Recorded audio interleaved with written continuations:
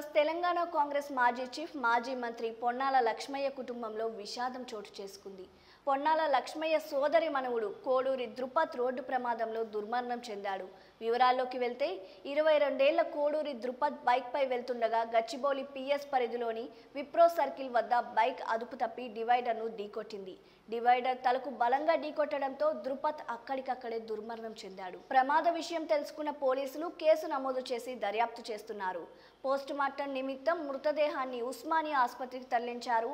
అతివేగమే ప్రమాదానికి కారణమని పోలీసులు నిర్ధారించారు. ఈ వీడియోపై మీ విలువైన కామెంట్స్ ని మాతో షేర్ చేసుకోండి. అండ్ ఇంకో విషయం, సబ్స్క్రైబ్ చేయడం మర్చిపోకండి.